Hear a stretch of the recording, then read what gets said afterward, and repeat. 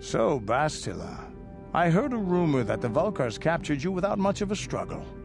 It must be embarrassing to be bested by a handful of street thugs. There were extenuating circumstances, and I can assure you, it took far more than a handful of Vulkars to subdue me. Whatever you say. All I know is that if we had more Jedi like Bastila fighting against us in the Mandalorian Wars, my side might not have lost. Bold talk from a broken-down mercenary who was serving at Davik's heel. I'd call you his pet cat-hound, but they have enough loyalty not to turn on their masters. Insults?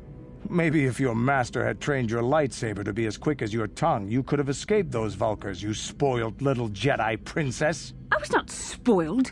I was given the same training as everyone else in the Order. You are nothing but No, I must not do this.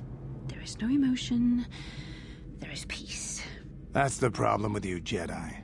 Always chanting about peace and control. Never up for a good fight. Well, except for Revan, I guess. Enough, Mandalorian. I won't rise to your bait anymore. The game is over. Let us continue on with what we were doing.